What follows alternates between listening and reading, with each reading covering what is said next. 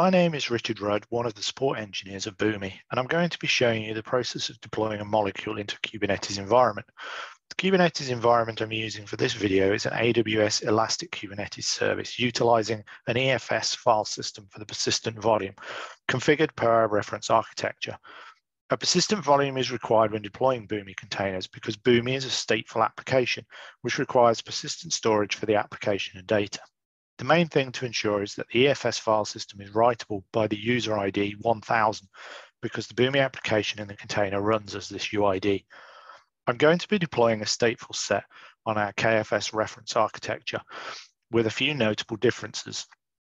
I'm setting the container image version instead of using the release tag because this allows me to control the version that I'm using. I'm also using an install token instead of account username and password. Bear in mind, the install tokens are one-time use only. I also specify the Boomi environment ID to add the molecule to an existing Boomi environment.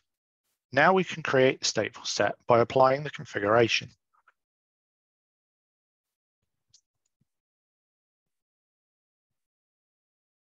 We can see the stateful set was created and the first pod should now be running. This pod will be performing the installation of the Boomi application into the persistent volume, which we can watch by following the pod logs.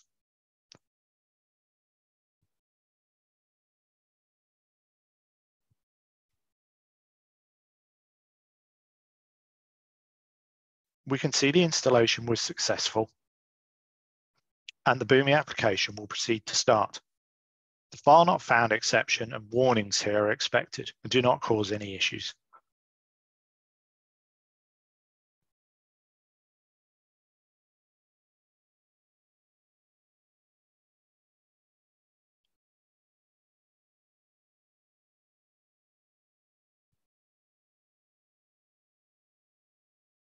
Once the Boomi process is running, the pod should be showing as ready and the next pod will start.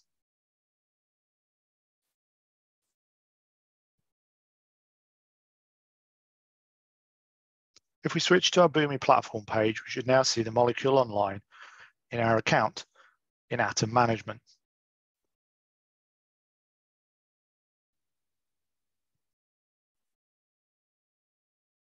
And we can see the nodes starting up.